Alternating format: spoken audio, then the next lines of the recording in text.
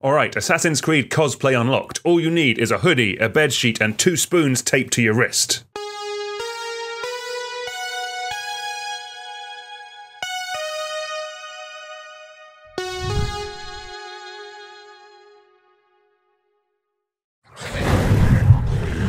Hello everyone, welcome back to Too Sweet MTG, welcome to another Commander Deck Tech. In today's video, we are diving headfirst into the haystack that is Assassin's Creed Universes Beyond. Today, we're looking at Ezio, Auditore de Firenze. It is 1 black for a 3/2 legendary creature, human assassin with menace. It has assassin spells you cast have free running black, which means you may cast a spell for its free running cost if you dealt combat damage to a player this turn with an assassin or a commander. It then also has, whenever Ezio deals combat damage to a player, you may pay a Wooburg if that player has 10 or less life. When you do, that player loses the game. So, how are we going to build Ezio here?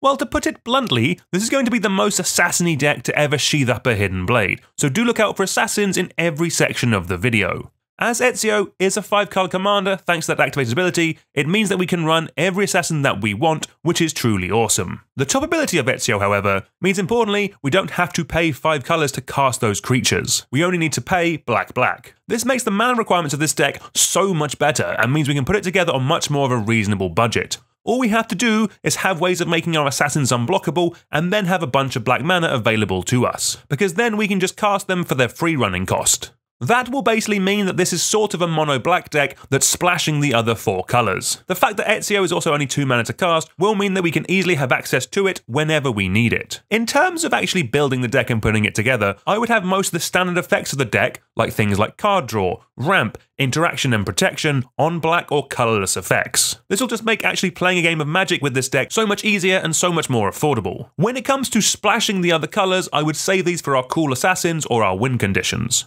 A quick note on how this video will work. In these videos, we break down the deck into manageable sections. We tell you what each section does and how many cards in each section you need to run to make the deck work. We'll give you a bunch of options so you can choose the ones that work best for you and your budget. And of course, any card we mentioned will be down in the description below. While you're there, please consider following the channel and giving the video a like. Our first section, I'm calling Evasion, and basically this is either assassins with built-in evasion that can deal combat damage to a player, or our effects that can give our team of creatures evasion, so we can swing through with an assassin to give the rest of our assassins free running with Ezio. First up, we have some assassins that have evasion themselves. These are the perfect bread and butter of the deck. Cards like Assassin Initiate, Changeling Outcast, Brotherhood Spy, Hookblade Veteran, Avon Heartstabber, Xiao Yun, Midnight Assassin, and Etrata the Silencer. These are all fantastic assassins that we can play nice and early. Then with Ezio on the board, they can swing through for combat damage, opening the gate for the rest of our assassins to free run through onto the battlefield. We then have other ways to make the rest of our assassins unblockable. We have the very thematic in this deck, Cover of Darkness, which for just 2 mana will let all of our assassins pass through unseen against any player not running black.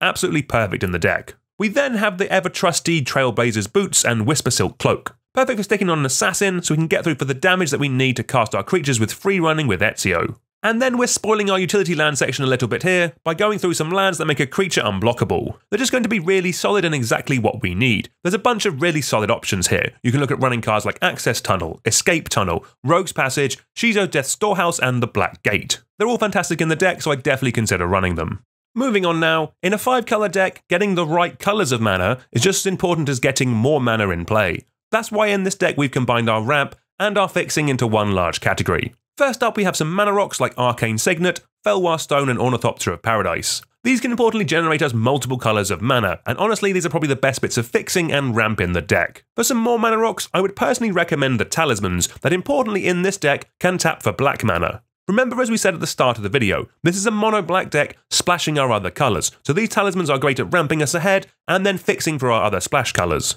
Next up, we have some more expensive options that can let our lands tap for any colour of mana. Chromatic Lantern is nice and cheap on the wallet, and personally I don't leave home without it in any 5-colour deck. Chromatic Orrery is more expensive both to cast and on the wallet, but it doing a similar thing while also generating us a bunch of mana, and being a card draw engine is also very nice if you have access to it. We then have some colourless land tutors with the always great Wayfarer's Bauble and Sad Robot. They're just fantastic ways of ramping and fixing us no matter what lands we've drawn before them. To then go with the fact that we have a bunch of evasive creatures that want to be attacking every turn, we have Sword of the Animist. A nice little buff that ramp and growths us every time we attack, which is something we should easily be doing every turn.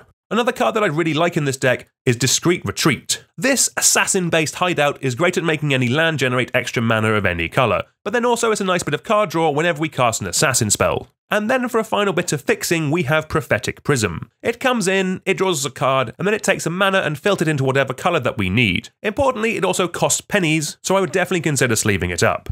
Next up is our card draw section, and we're looking for around 8 to 10 bits of card draw or card advantage to help keep the deck ticking over. First up, we have some very solid assassins in Basim, Ibn Hisark, Mary the Killing Quill, and Massacre Girl, Known Killer. These are fantastic. They're an assassin that have some form of card draw or card advantage tacked onto them. That is perfect to cheat into play with free running with our commander. We then have some bonus form of card advantage next, with Ravenloft Adventurer being a great assassin that brings the initiative into the game. And then we have Queen Marchesa and Thorn of the Black Rose that bring the monarchy into the game as well. These are all fantastic with those unblockable effects that we went through at the start, as it basically means we'll always be able to take back the initiative or take back the monarchy if we ever lose them. Then in any kind of creature types matters deck, you have to consider Vanquisher's Banner. It buffs up the team while also drawing us a card whenever we cast an assassin. And then in Magic, there's plenty of blue card draw spells out there, but one I think is really good and thematic in the deck is Eagle Vision.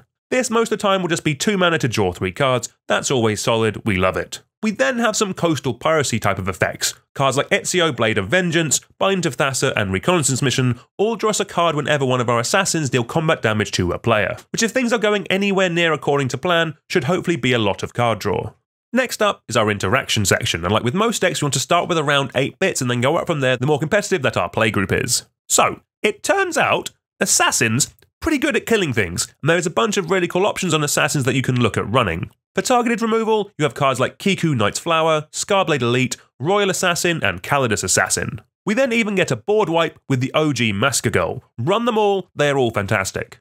We then have some creature type matters board wipes. We can bounce our opponent's creatures with Raise the Palisade, or just straight destroy everything that's not an assassin with Kindred Dominance. And then, because obviously we're based in black, we have a bunch of the best and most efficient bits of removal and board wipes for you to choose from to top up the section as you need. Next up is a little bit of protection. Our commander lets us cheat on mana and cheat an army of deadly assassins into play, so to help Ezio last we'll need some ways of helping it stick around. First up we have Brotherhood Regalia and Winged Boots. These are both very solid bits of equipment that make it harder for our commander to be removed, while also giving it and some of our other assassins some bonus evasion. We then have the ever-trusty Haystack. From a flavour point of view, we really just have to run it. But then when it's in play, letting a creature we control phase out and dodging a removal spell or dodging a board wipe is going to be really nice. We then have some old classics in Lightning Greaves and Swiftfoot Boots. Great at dodging targeted removal, and the added haste will be really nice as well. We're then back to the Animus next with a really cool card in Smoke Bomb. This is basically 3 mana to have your whole board dodge removal for a turn. And then when we next untap, lets a key creature get through for combat damage, so we know the next turn we can free run some more assassins in with our commander out.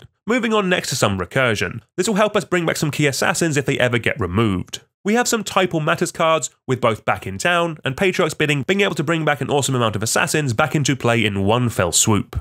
We then have Jacob Friar. This makes it so that if we dealt combat damage with an assassin on a turn, which as we've gone over should be pretty easy, we can exile an assassin from our graveyard and then cast a copy of it that turn. In this deck, this is just basically repeatable recursion, which is always pretty good. Okay, we have the base of the deck, let's go over some dedicated ways for us to win the game. So firstly, let's go back to Ezio for a sec. Its bottom ability lets us pay Wooburg when Ezio deals combat damage to a player, and then if that player has less than 10 life, they lose the game. To help exploit that a little bit, we have cards like Sorin Markov and Tree of Perdition. These can both lower a player's life total really low, so that then one hit with Ezio and a bit of 5-color mana is all we need to take a player out of the game. Keeping the assassin-based all-win conditions flowing next with Vraska the Unseen. It has some nice utility with its +1 and -3, but then its ultimate creates us 3 assassins that if they connect, take a player out of the game. Another alternate win con is Ramses Assassin Lord. This makes it so we only have to take out 1 player, and with it in play, we just win the whole game. That is honestly fantastic. For the rest of the win cons, we have a whole selection of very cool, very awesome assassins. There's a bunch of really good ones in this set, and all throughout Magic, so run the ones that you like the most and suit your budget best. Then lastly, you have cards like Shared Animosity and Coat of Arms. These are just fantastic in any deck with a bunch of creatures that share a type. These will make our assassins huge when we swing through with them. And if we have any kind of board state, we're pretty much guaranteed to win the game. Okay, last up we need to talk about our mana base, and like with most decks we're looking for between 36 and 40 lands here. We've already mentioned some utility lands earlier in the video, so combine those with what we're about to go over. So first up, we have some 5-colour lands, with cards like Brotherhood Headquarters, Command Tower, Exotic Orchard, Path of Ancestry, and Unclaimed Territory. As most of our non-black spells are assassins, these will easily help us fix and let us cast them. For when we have Ezio out, cards like Urborg, Tomb of Yawgmoth, and Cabal Coffers will generate us a terrific amount of black mana that we can put into casting those free-running assassins. And then to help activate Ezio's Wooburg ability, we have a card like Cascading Cataracts. Perfect for generating that lovely Wooburg mana that we need. And then the rest of the deck will be made up of the best lands that you have available to you. With this build, the mana pips of the deck shouldn't actually be that intensive, and like the talismans we mentioned earlier, you should be okay to run cards that tap for both a black and then another colour of mana. So if you have all the triumphs, for example, don't run the ones that don't generate black. Same for shock lands, same for check lands. A special shout out, however, to the Tainted Cycle of lands. These are lands that tap for 2 colours of mana if you control a swamp. They are fantastically super budget and I think will do a really good job in the deck. Right, that's going to do it for today. Thank you all very much for watching. If you found this video helpful, please consider subscribing to the channel. The more people who are subscribed, the cooler things we can do. Let me know down in the comments if you're thinking of building this yourself, if there's any cards that you're thinking of adding that I've missed. Always helps me out. But until next time, please like, share, subscribe, all that good stuff, and I'll see you all soon. Goodbye.